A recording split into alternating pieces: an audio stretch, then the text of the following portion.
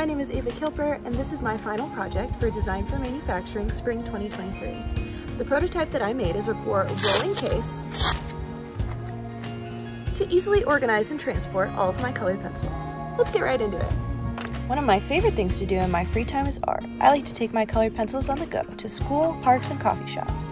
I currently have two options to transport these supplies, and both have issues. A simple bag-style pencil case has lots of capacity, but allows the pencils to jostle around and break on each other.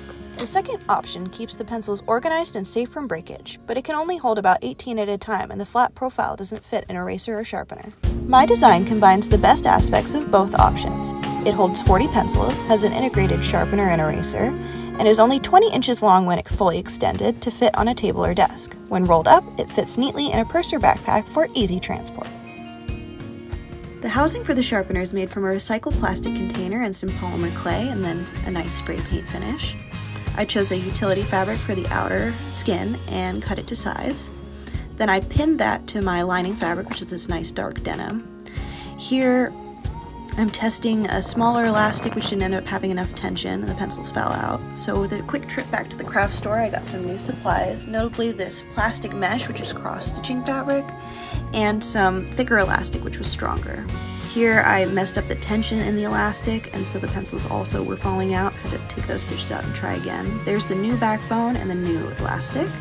Here I'm sewing on the Velcro for the outside. There's a look at the inside of the lining. And here I'm hot gluing the two layers together. I would have liked to sew them, but I just didn't have time. So the hot glue is a nice, easy fix. Here I'm pondering the true expanse of the mess that I created. This is just a mess. Here I am replacing the blades in the sharpener to show that they are still replaceable with the current setup. I was very intentional to make sure that when I was attaching the sharpener to the cap for the housing, I didn't accidentally make it so that the blades could not continue to be interchanged. So, easy screw, new blades. And here I'm demonstrating that it does in fact sharpen pencils.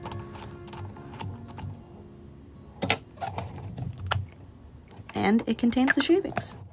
It took a fair bit of trial and error, but now the project's complete. I learned a lot by making this prototype, and I'm excited to use it to take my art on the road. I hope that watching this process has helped you learn a little bit about manufacturing today. I'm excited to see what everyone else came up with. That's a wrap!